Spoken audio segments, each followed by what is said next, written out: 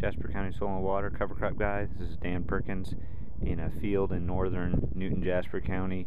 This is a corn silage situation. You can see it's been harrowed, and we got a strip with basically cereal rye that was partially seeded, or maybe wasn't seeded, as a comparison strip to the cereal rye over there for silage next year.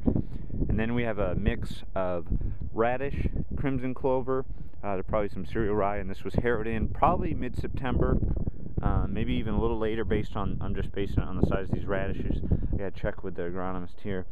But again, the beauty of this is that we're holding on to soil nitrogen. We are building soil quality, especially this crimson clover here. This is a clover that probably rooting depth at this size, you know, about 3 or 4 inches, is probably down 15-20 inches plus for sure, and by spring it will keep growing.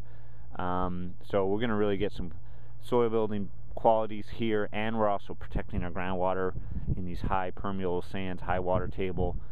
This is a fantastic demonstration of stewardship, and also just increasing the bottom farm profitability, potentially in yield boost. We'll see what happens next year.